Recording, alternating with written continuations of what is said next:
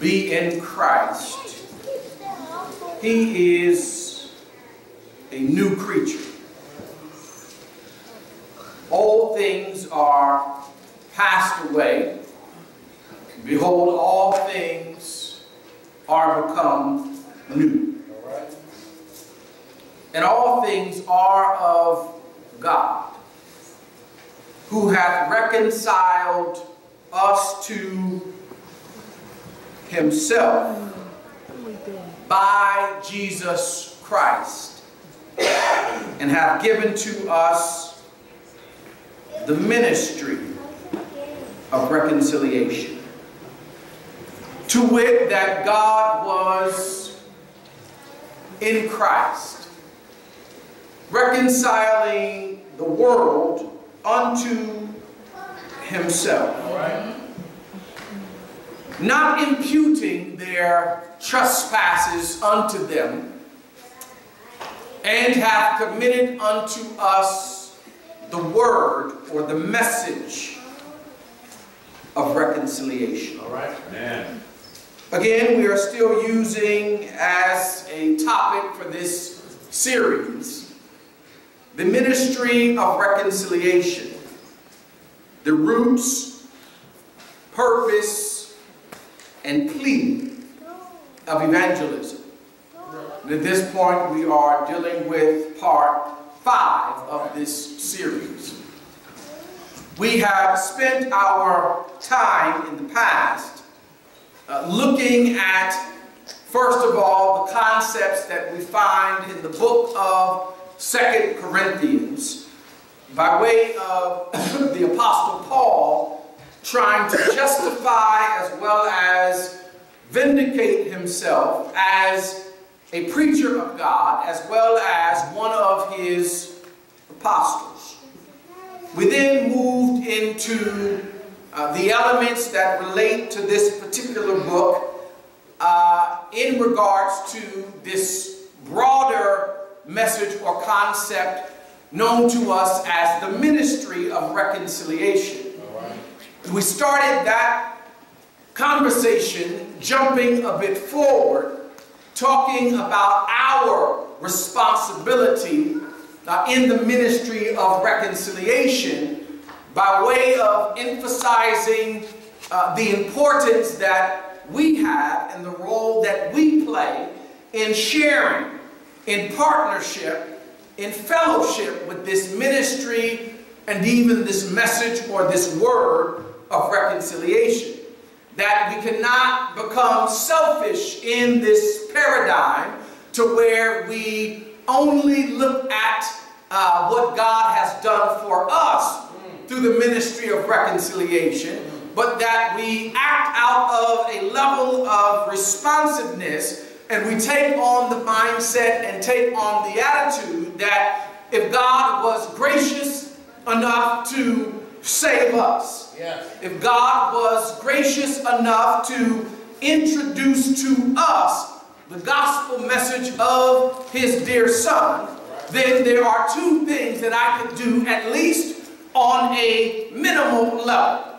That because God has decided to reveal unto me the message of the gospel, to share with me or to expose to me the death, burial, and the resurrection and the ascension of Jesus Christ, by way of all of that making up the composite of salvation, that if God has opened the windows of his mind to me based upon salvation, number one, I can live like I appreciate that, and number two, I can engage myself also in the process of trying to evangelize and share this same word that brought salvation into my life, that I could also share this same message with others. Amen. This is the ministry of reconciliation. Then the last time I stood before you, we backed up a little bit and tried to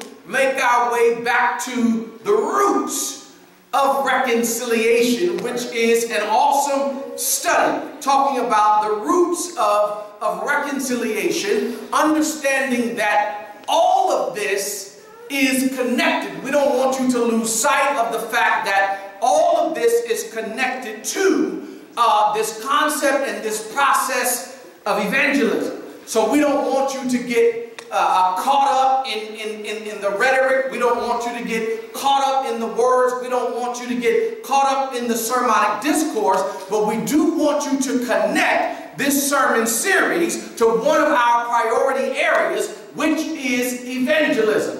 So what we are trying to build is the purpose and the passion behind why we are energetic and why we are zealous about sharing a word. But we cannot be zealous about sharing a word of God with someone else if we are not holistically tuned into the depths and the roots of the whole reconciliation process. So here we are talking about the reconciliatory roots of evangelism, and this is to lead us into having the right kind of mindset and the right type of passion around what it is we're doing in Christ Jesus. So let's just go back real quick. 2 Corinthians chapter 5, beginning again at verse 17, and eventually we're going to make our way into this conversation of the relationship between roots and the reconciliation process. So as we began that conversation, we spoke last time I was before you about the essence of reconciliation being about the business of God and God all by himself. All right. In other words, it is true that you and I get to participate in the ministry of reconciliation. We get to participate in the word or the message of reconciliation, but something had to take place within the Godhead for us to even be able to have that particular privilege. Right. For us to be able to sit here and worship God in spirit and in truth and sing songs to him, give of our means, partake of the Lord's broken body and shedded blood, something had to happen for us to be able to engage in that process. And as we spoke about, while God was doing that, while God was working all of that out, you and I were out in the world acting out all of our craziness. Right. So it was not that we entered into a negotiation with God and said, okay, God, we see how we have messed this thing up. Now what is it, God, that you and I can do to fix this thing? Right. No, it was God who looked around and said, I'm tired of this broken relationship, and God took responsibility and ownership upon himself to usher in a process and a ministry of reconciliation, and he did that when you and I had better things on our mind. Amen. So again, going back to 2 Corinthians chapter 5, again verse 17, therefore if, providential word there, therefore if, it's so interesting how clear I can see with these glasses on. My goodness, there's a sermon just in preaching about some glasses. Therefore if any man, can you see? God came for you. I see y'all in 3D. It's not scary the way in which I see y'all. So God came so that you could see.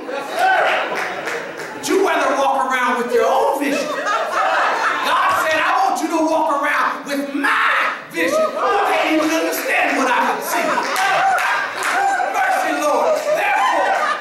Therefore, if any man be, I'm going to figure this thing out, how to go between the glasses and all of this stuff. I'll figure it out. Therefore, if any man be in Christ, meaning that you don't just get in Christ because you say you are in Christ. Therefore, if any man be in Christ, he is a new creation. That's right. All things are passed away. Behold, all things are become new. Yes, sir. And all things are of God, who hath reconciled us to himself.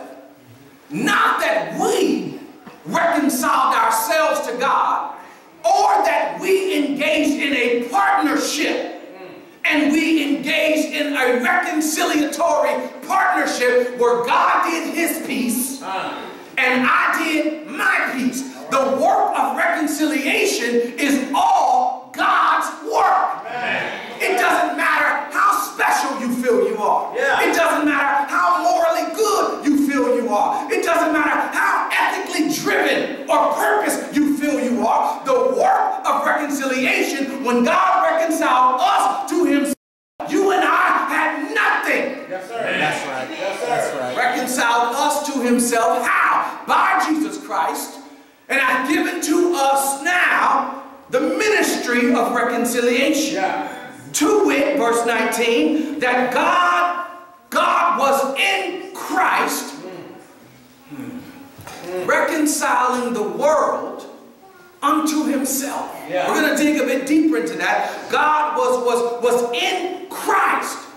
God was in Christ reconciling the world unto himself, not imputing, not charging to our account their trespasses unto them, and hath committed unto us the word of reconciliation.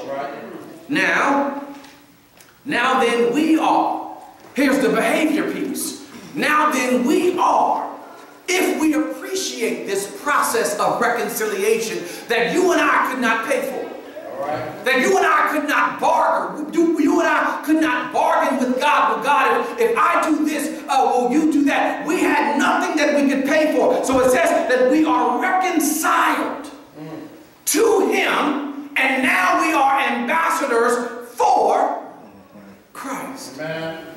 As though God did beseech or urge you by us, we pray you in Christ's stead, be ye reconciled to God. Verse 21 says, now then, or for he hath made him, he hath made him to be sin for us who knew no sin. That we might be made the righteousness of God. How? In him. Yes, sir. Amen. So through this process of reconciliation, God sets us up in such a way that we can be declared righteous, not in and of ourselves, but that you and I can be declared righteous. That's even when you're living unrighteously. That's what makes it such a tragedy when we engage ourselves in sin, that we are declared righteously even when we were doing our unrighteous act last night. That's right. That's the power of God's reconciliation. See, if it was my reconciliation or your reconciliation, then it would be based upon, well, you're righteous when you're doing righteous things, and you're unrighteous when you're doing unrighteous things. But when God declares you and I righteous, because it's his work, then you are righteous no matter what, because God is not imputing it to your account. He put it on the back. So again, here we go into the deep roots. The deep roots and duality of a reconciliatory relationship. So here we are talking about 2 or 3 things. We'll look at 2, but primarily it's a conversation that includes 3 when we're talking about the deep duality of the reconciliatory root, or the root of reconciliation, from the priority area of evangelism. Now, number 1, we understand that it is a reconciliatory process where God does all the work to reconcile you and I back to him. All of God's work. No one was asking God for this reconciliation, but God decided, because of his infinite wisdom and his love, his mercy, his grace, he said, I'm going to reconcile humanity and all of existence back to me, even though no one is asking for this particular blessing. God says, because I'm all about blessing. God is so good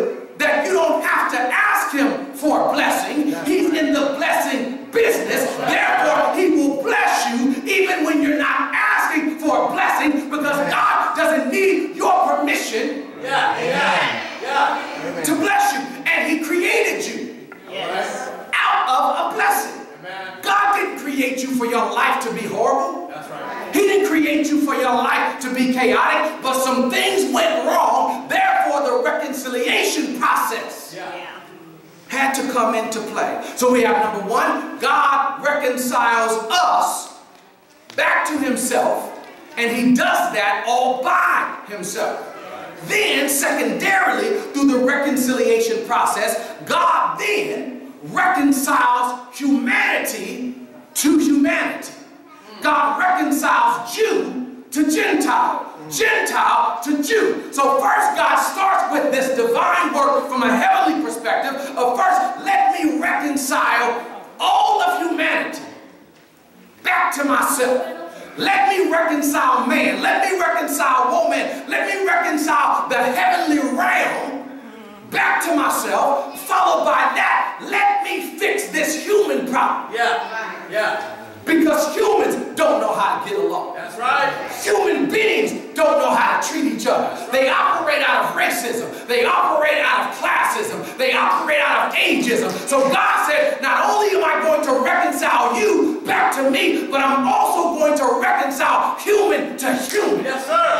Yes, sir. Again, nobody was asking. But God said, I'm so infinite.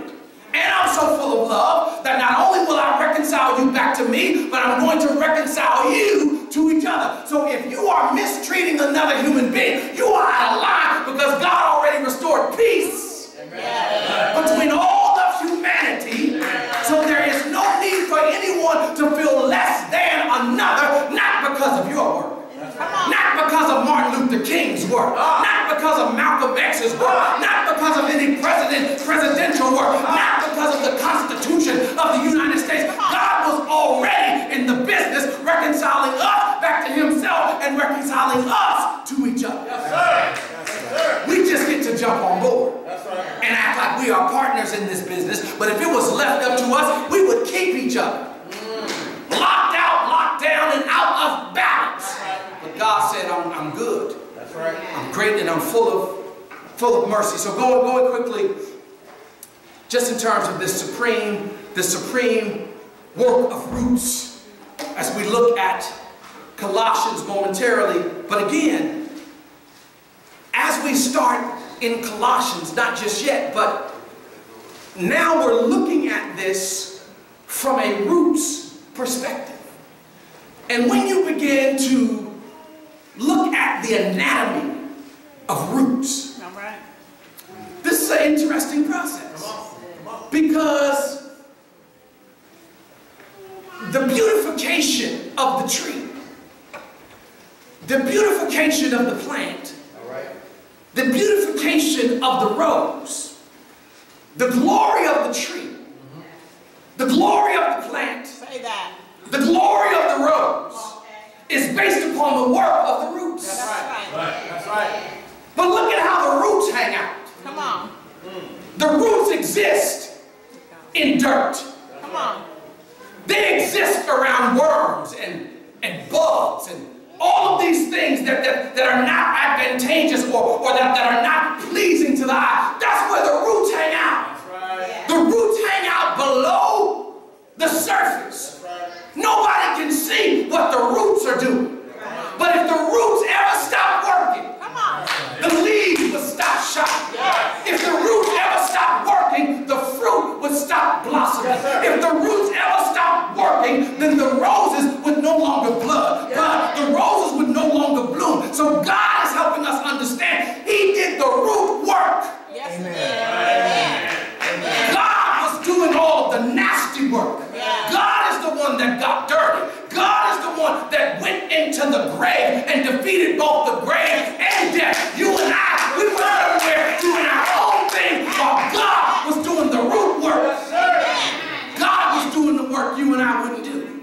God got to a place you and I wouldn't go because He engaged us in the process of the ministry of reconciliation. But we must first of all understand this happens underground.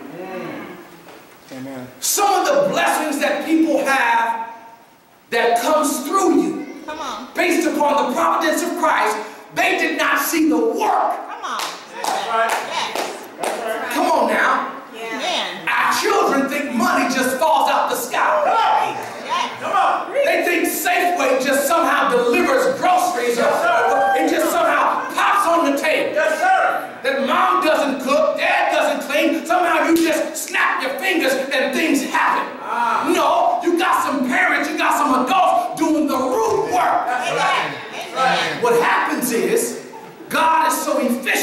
in its root work that it makes some people think the work is easy. Say that again. Yeah. Say that again. Those roots are working hard, and when the roots die, the whole tree. Come on.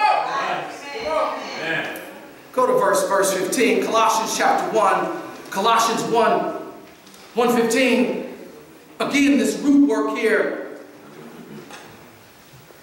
Christ is the visible image of the invisible God. Yes, sir. Again, this the root work that we're talking about in the beautification process.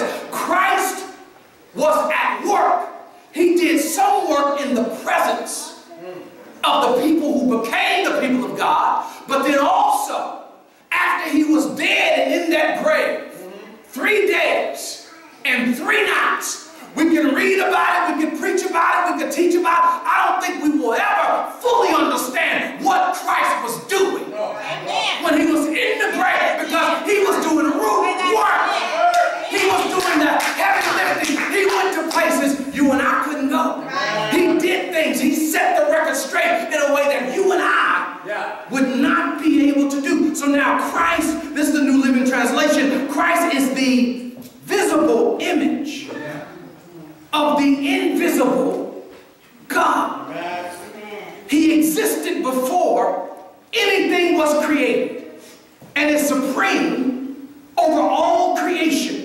Verse 16, for it is through him God created everything in the heavenly realms and on earth. He made the things we can see and the things we can't see, such as thrones, such as kingdoms, such as rulers and authorities in the unseen world. There's things going on that you and I just are not privy to. There's some evil going on, and there's also some battle going on in the heavenly realm, in the spirit realm, where God is showing his power. Everything was created through him and for him. Verse 17 and 18. He existed before anything else. And he holds, not you, not me, he holds all creation together. There might be some people that you fear. No need to, because God holds them together. They act like they are a God, but without God, they too crumble. He holds all creation together. Christ is also the head of the church, which is his body. He is the beginning. He is the beginning, supreme over all who rise from the dead. So he is first. Amen. Is God first? Is God first in your life? The text says he is first in everything. 19 and 20. For God in all his fullness, look at this, was pleased to live in Christ. We don't have time to get into that. And through him, God reconciled everything to himself. Look at what he did. He made peace. See, I understand that. Just a couple of weeks ago, I told you that I still have not got to the point to where I can holistically preach Romans chapter 7, verses 14 through 28, where the Apostle Paul goes through his discourse about, I'm trying to do good. But when I'm trying to do good, evil is still with me. He talks about, oh, wretched man that I am. So through studying this process, and especially this particular passage, it gives me a greater understanding of what the Apostle Paul was talking about. Because see, sometimes we get stuck in the area of the visible actions of our Christianity. So we can all get a little bit stuck and perhaps come a bit too high in our esteem. All right. Because we can say, well, I have not had a drink in 20 years. Or, no, I have not been drunk in 20 years. No, I have not smoked a cigarette in 20 years. Or, no, I have not smoked a blunt in 20 years. Or, no, I have not fornicated since I gave my life over to Christ. So we talk in terms of action. Yeah. That is outward action. Right. But what the text says is that it pleased God, or it pleased him to live in Christ, and through him God reconciled everything to himself. He made peace. Yeah. He made peace with everything in heaven. Come on. Come on. Wait. Why would he need to make peace? Come on. Why would he need to make peace with that which is in heaven? Yeah. Say it again. And earth? Come on. Why would the heavenly realm be disrupted? Come on. Shouldn't he only be concerned about making peace with humanity? All right. The problem is, when Adam and Eve, or when Adam sinned in the garden based upon being seduced by the devil, it threw off sinfully all of God's creation, even distortion in the heavenly realm, because the devil is a transformed angel. He once walked with God, lived with God, but fell from his position. So therefore, when the devil got involved in this particular process as one of God's fallen angels, it threw off the whole scheme of relationship with Almighty God. So now the reconciliation process fixes that which is in heaven and that which is on earth. You can remember over there in the book of Revelation when they got to the seventh seal. And they realized there was no one in the heavenly realm that could loose or open the seventh seal until they saw the slain lamb, until they saw the Son of God. He could then open the seventh seal. Why? He had done the root work to reconcile that which is in earth as well as that which is in the heavenly realm. God did that, not you. Not I, but God did that all by himself. So again, I understand because here, when Adam and Eve, when Adam sinned in the garden, and it threw everything off, the text says he reconciled everything to himself. He made peace. When Adam sinned in the garden, based upon Eve eating of the tree of the knowledge of good and evil, and then Adam also partaking, they now went from a type of friendship with God to a type of enemy relationship with God. Now here's what we have to understand here, and here's where all of us should walk out of here, regardless of how obedient you are, having a new sense of appreciation for God's grace and God's mercy. Amen. Now, notice that before Adam and Eve ate of the tree of the knowledge of good and evil, all they knew about was following after the obedience of God. They had no concept or conception of what it meant to do evil, or what it even meant to think evil. What separates you and I from God and makes his reconciliation work absolutely essential and necessary is that you might have your bodily behavior under control. But truth be told, you got some wicked and some sadistic thoughts. Yeah, we walk around with our obedient attire on. No, I have not spoken, I have not sinned, I have not fornicated. Yeah, but your mind. Thoughts run through your mind that, y'all cute. That's why he had to reconcile. You won't even admit. Now, God is not talking about it's in therefore you acted out. Right. No, he's not talking about that. He's saying that once Adam and Eve ate of the tree of the knowledge of good and evil, it put us in an awkward relationship with him, because even if we're not acting it out, God is saying, you can't roll with me even if you're just thinking about crazy stuff. That's right. He said, I don't think about crazy stuff. Come on. I don't think about lusting.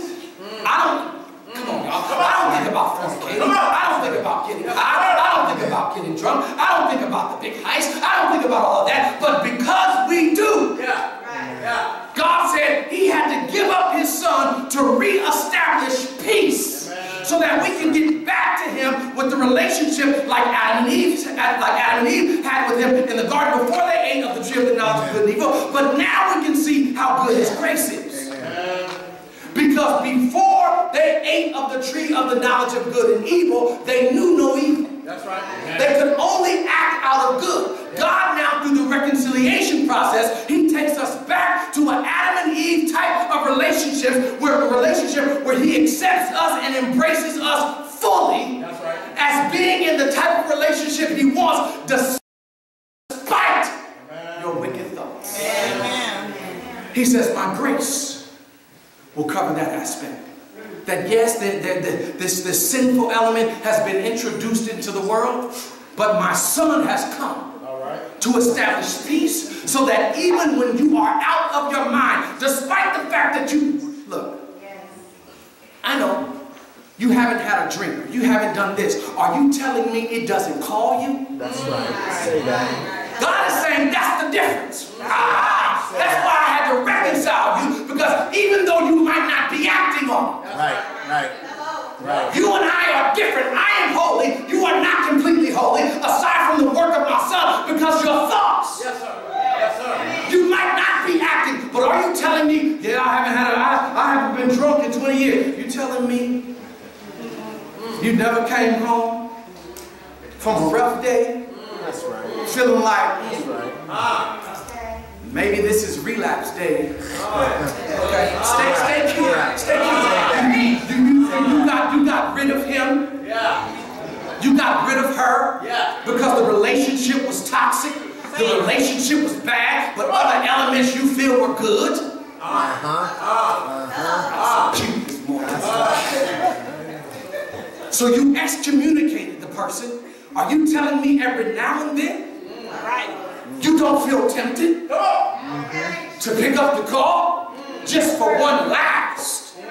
God said he died, not just for our physical sins, but he died also for our sinful disposition. Because the way in which he created us, that was not to be part of the relationship, but now that it is part of the relationship, somebody had to pay the price, so that when you are out of your mind, God can still embrace you based upon the love he has for you through his son. Come on. That's right.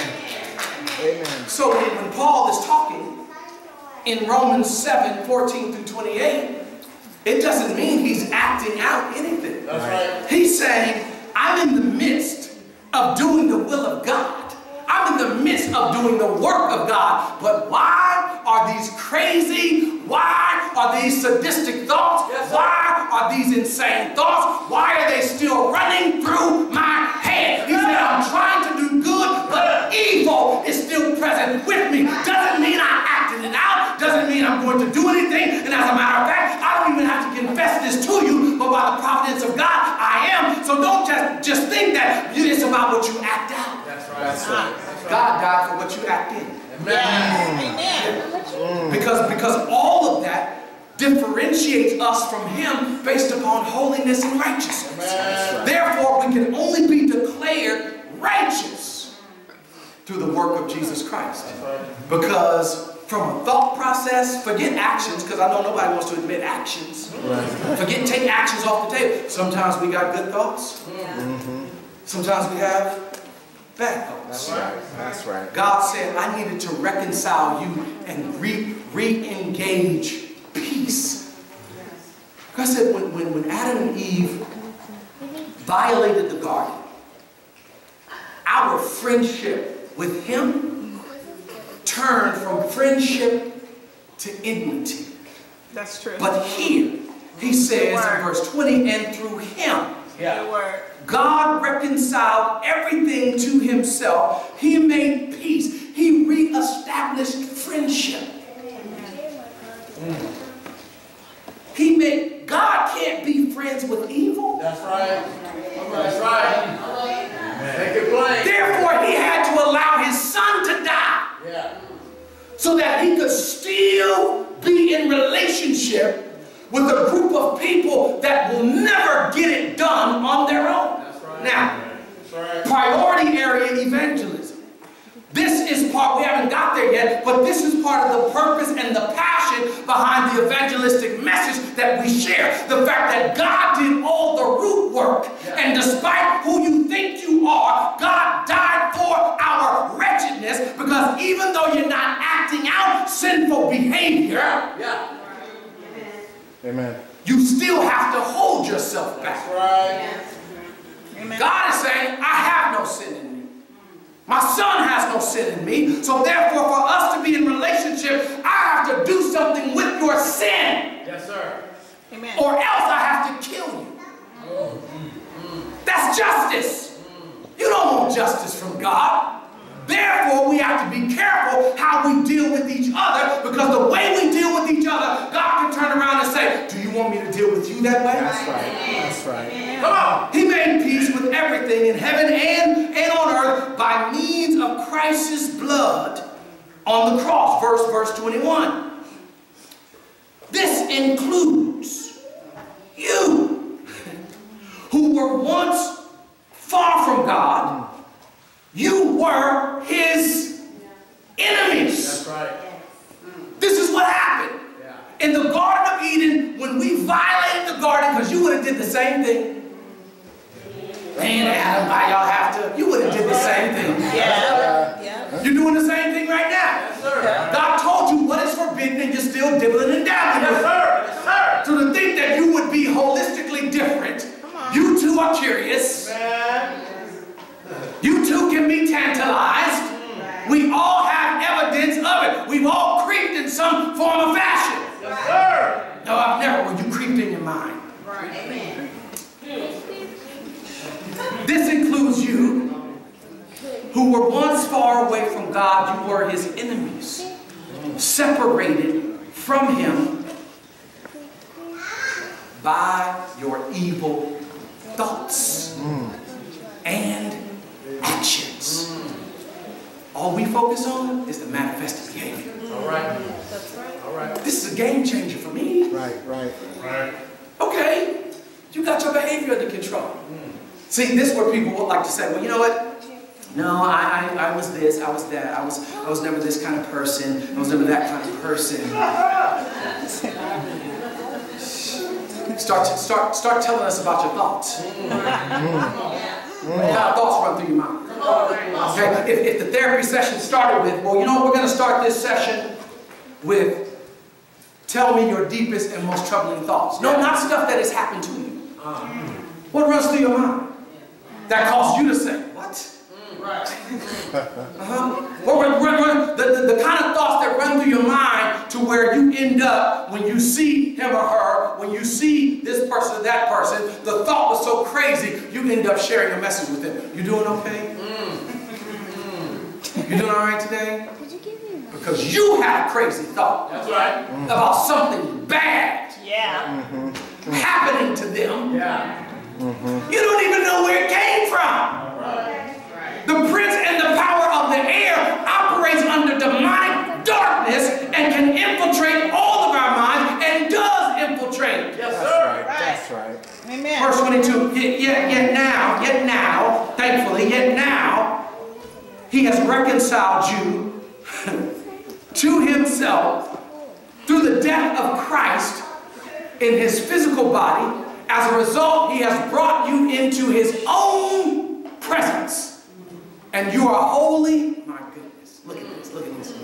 Despite your wicked thoughts, despite your carnal thoughts, you are still in his presence, and you are still considered holy and blameless as you stand before him without a sink. Come on. Amen. Come on. You couldn't do it. There's nothing you and I could have done, despite all of the evil stuff we think and some of the evil stuff we've done, to where we could do something to then stand before God faultless. That's right. Mercy, Lord. Amen. This next level here, again, Ephesians chapter 2, will be there momentarily. But now we turn to how he's reconciled us to each other. God sets the stage for everything. Ephesians chapter 2, verse number 11. Again, this is God doing the root work. This is God who has operated in the unseen world, doing what you and I could not do. Therefore, it should make us appreciative of the majesty of God. He says here, Paul says, Ephesians chapter 2, verse 11, don't forget, my goodness, it's amazing. Don't forget, don't forget, don't forget that you Gentiles used to be outsiders. You were called uncircumcised. Now look, what Paul is now dealing with is reconciliation from a humanity perspective. He's saying, yes, under Mosaic law, Jews became the people of God. Not under the patriarchal system, but under the Mosaic system, Jewish people became the people of God, and Gentiles, or anybody outside of the Jewish dynamic, was not considered the people of God. But here God is saying that you were called uncircumcised heathens by the Jews who were proud of their circumcision. Even though it affected only their bodies and not their hearts. So again, God is helping us understand even on a deeper level. Verse number 12. In those days you were living apart from Christ.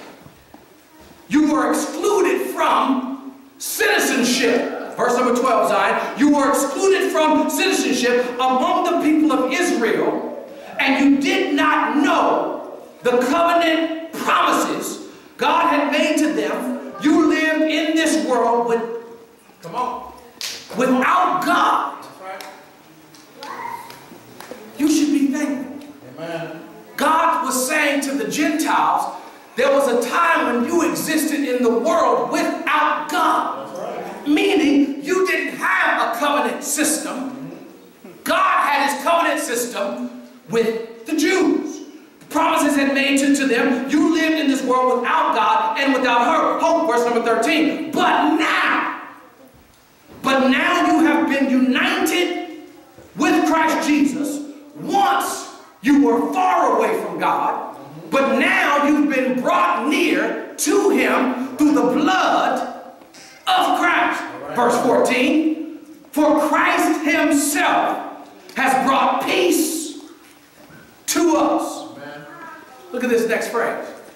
He united Jews and Gentiles into one people when in his own body on the cross he broke down the middle wall of partition, or the wall of hostility that separated us. Now don't get the middle wall of partition or the middle wall or the wall of hostility. Don't confuse that with the veil that was ripped when Christ died on the cross. This was that wall in the temple that separated Jews from Gentiles.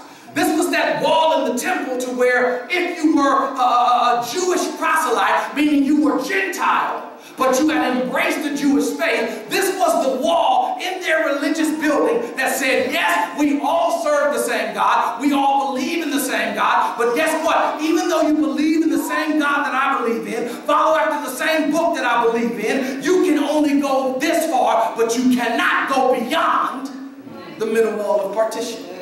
So God says now, through the work of Jesus Christ, he has reconciled us together, not just splitting the veil so that anyone can come to him, but he has also removed the middle wall of partition, which allows all of us the same equal form of access to God. Now here's the situation. Here's why racism, oppression, and various forms of injustice racially are some of the gross things that can happen. Amen. First of all, God reconciled us, all of us, to himself. All right. Then he reconciled us to each other. All right. So for another human being to then turn around and be oppressive to another human being goes against the work and the root reconciliatory work that God did, because God said, I fixed it so that you can have a relationship with me and you can have a relationship with each other. So therefore, if you begin oppressing one another, you are outside the blessing that I allowed my son to die for. He's saying, I didn't allow my son to die so you can mistreat another human being. I allowed my son to die so first of all, you and I can be in a relationship, and then the two of you can be in a relationship. So what business do you have to mistreat another human being? That's why under the concept of racism and even the deep concept of slavery, that's why African people in this country had to be relegated to animals. Because then they could say that the work of reconciliation does not apply to them because they're not human. It doesn't apply to them because they're animals. So that's how sick the mind of man and woman can get. But God is saying, I don't know who you think you are fooling with those thoughts. They are people. I died for everyone so that they can be reconciled to me and you can be reconciled to each other. So just understand the deep level of sickness. And this is not part of my lesson, but it confuses me how we talk about the greatness of this nation, which I'm not going to pull on that, but when we're having the conversation about the greatness of this nation, we also have to be a people of confession. That's right. About some of the sick things we did. Look, because the concept of oppression, the concept of slavery doesn't just dehumanize the oppressed. That's right. It also alters the mindset of the oppressor. So everybody has some work that they need to do. He said he broke down the middle wall of hostility. So how dare you create a system that allows you to impoverish or enslave another group of people when I broke down that wall. Verse 15. He did this by ending the system of the law with its commandments and regulations. He made peace between Jews and Gentiles by creating in himself one new people from two groups. Verse 16. Together as one body, Christ reconciled both groups. This is the root word. That's right. He reconciled both groups to God by means of his death on the cross and our hostility. Look, that's why, what is it? It talks about the peace of God. The psalmist talks about the peace of God is already settled in heaven. So it's God's way of saying, you can have all the holy wars and race wars you want to have. Yes. He's saying, my son already died to establish peace. The problem is, you just haven't caught up to the peace work of my son, and you choose to keep fighting. You choose to keep holding a grudge. You choose to keep issuing out hostility. But God says, I killed all that. That's right. His death on the cross and our hostility toward each other was put to death. Verse 17. He brought this good news of peace to you Gentiles who were far away from him, and peace to the Jews who were near. Now all of us can come to the Father through the same Holy Spirit. That's right. Amen. That's right. That's the priority area of evangelism. That we can all come to Christ Jesus through the same Holy Spirit of what Christ has done for us. Verse 19. So now Gentiles are no longer strangers, foreigners. No longer strangers and foreigners. That's right. You are citizens along with all of God's holy people, you are members of God's family. Amen. This is to just get us started along this road of the roots of reconciliation that lead to the roots of evangelism. That God has done all of the heavy lifting. That's right. He's done all of the powerful work, first of all, for me to be able to call him God. That's right.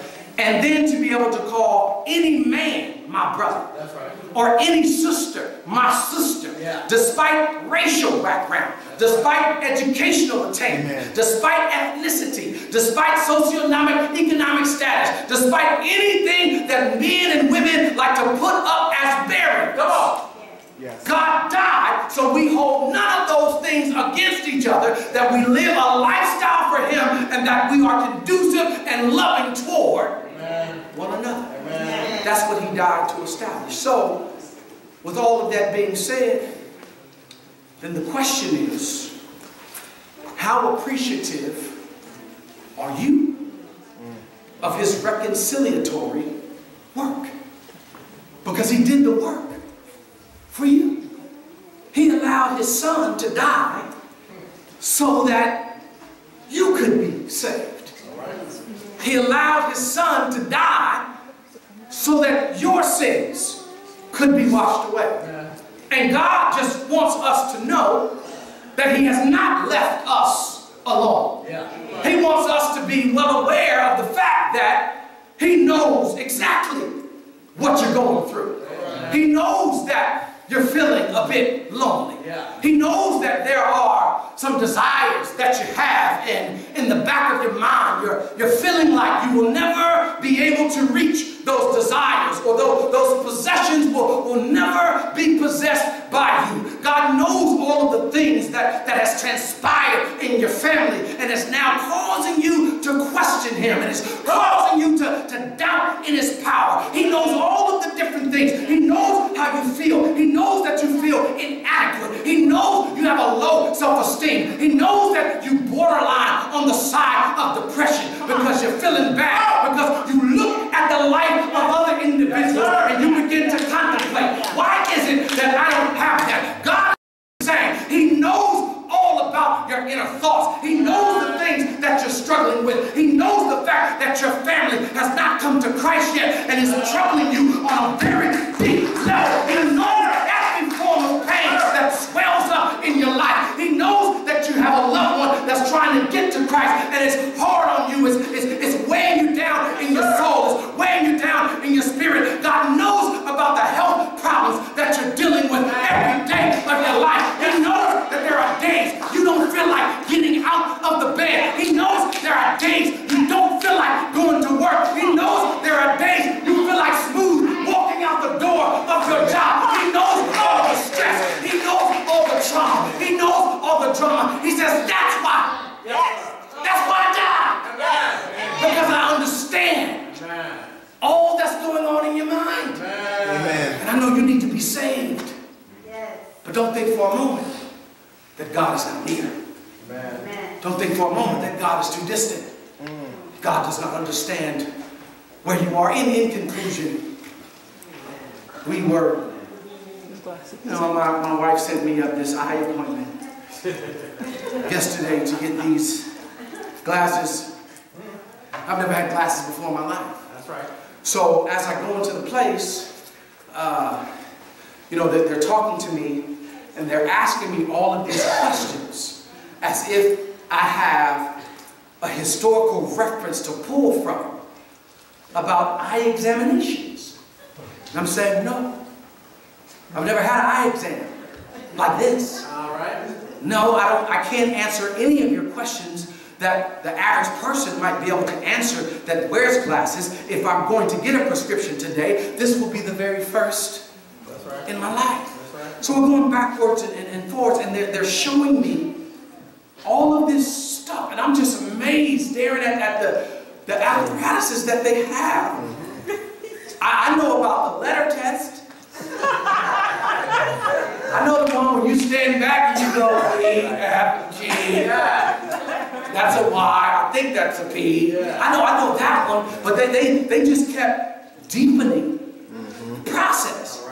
And even put me through one situation or one exam where I said, so you mean that machine just read how well I can see? That's right. Not that I told it what's going on, but it looked at something that my eye did when my eye focused. And that was just one element of the process of testing before they figured out that all I needed was, you know, just something so I could see a bit further away. But it's very, very, very limited here, and it can help me when I'm driving. And what's interesting about it is that I don't need it for reading. So you got to figure out how to. You need it from far away, but not close up. So anyway, y'all know that. Now, so my wife set the appointment up. Now, she was way out of line. She was way out of line for setting up the appointment. You guys have been hearing me talk about I need to go get an eye exam. I understand that, and what brought it on is I haven't been able to see that screen. But I watched Carlos up here just reading the smallest font. So I'm like, something must be going on with my eye, so let me go get checked out. All right, we got that covered now. So my wife sets an appointment up for me yesterday at 5 o'clock. There, last time I checked, yesterday was Final Four season. So she had the nerve to set me up with an eye appointment in another city, in Pleasanton, for me to go get my eyes checked in the midst of Duke playing Michigan State, and then just missed the whole Kentucky, Wisconsin game. But I recorded. There's more in the story. But I recorded. So I recorded the game. I knew when I left that the Michigan game was going to be a bit intense, and they probably were going to end up losing. So I checked my phone and said they lost, but I didn't want to know the score. That's right. Of the Kentucky-Wisconsin game. So I just want to have that regular experience, and so I don't want to know the score. Well, as soon as I get home, and I stayed away in the mall, I'm like, I don't want to see any TVs, or don't talk to me. So I get home, get on my bed, turn on the TV, get ready to go to recordings, and bang! First things that pops up is the score. So I did all of this. See, Kentucky has lost. I didn't even get to rewind or anything. Now, I thought about that because I didn't want to know the outcome. That's right. I wanted to figure out the outcome naturally. But God has already informed us of the outcome. Now, I said this when we were in Richmond a few weeks ago, that months ago, that, you know, in this age in which we live with the frequent ability to record TV, so we're spoiled now. I even have my son Shiloh, every now and then we're sitting down watching live TV. And he will say at the age of 5, fast forward that.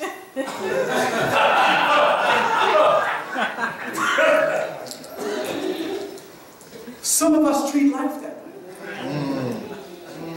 We think there are moments we can just fast forward through. Or we feel we could put it on pause or record and come back later. God says, come unto me, all ye that labor and are heavy laden. He says, harden not your heart as in the day of provocation. In other words, when you hear God's voice, don't press pause. Don't press record. He's not your hour TV. He's not your AT&T. He's not your Comcast. He is Father God, and when He calls, He expects for you and I to respond. So in this great love letter of God, it doesn't matter what you record. It doesn't matter what you put on pause. It doesn't matter what you try to fast forward through. He tells us that if we don't embrace his son, we don't get to live with him for all of eternity. So the suspense is over. That's right. There is no drama in the text. God, unlike you and unlike me, he tells us the end of the story. He does that because of his love. He's saying, I'm not going to leave you out in a situation to where you don't know what will happen if you don't choose me. He says it's written in the book, and there's many examples to prove it in the positive as well as the negative. He wants to know, will you choose him? Or will you put him on pause? Will you try to rewind? Or will you try to record and come back later? There might be someone here. I don't know what condition or situation that you're in. But Jesus Christ died so that you can have life, have it more eternally, have it more abundantly. He died so that you could have a better way. And again, he knows everything that you're dealing with. He knows every circumstance that's going on within you, including the ones you will not admit. He knows what your inner struggles are. He knows the fact that you feel like throwing in the towel. He knows that you are fed up with some people and you're on the brinks of breaking and snapping. He knows all of that. And he's saying, just hold on. And if you have not put my son on through the process of hearing my word, believing it, repent of all of your past wicked ways, confessing the sweetest name on mortal tongue, and being baptized in water, he's saying you need to do that so that we can take this relationship to the next level. But then he's also talking to some of his dear children that have lost or are losing their way. He's saying, don't keep drifting. Don't drift from me. He knows those that are walking and getting ever so further and further and further away from him. He's saying, come back. Come back. There's nothing out there. Out there are dogs, are sorcerers, are liars, are whoremongers. Come back to me. I don't know where you are, church. I don't know where you are, family. But God's calling.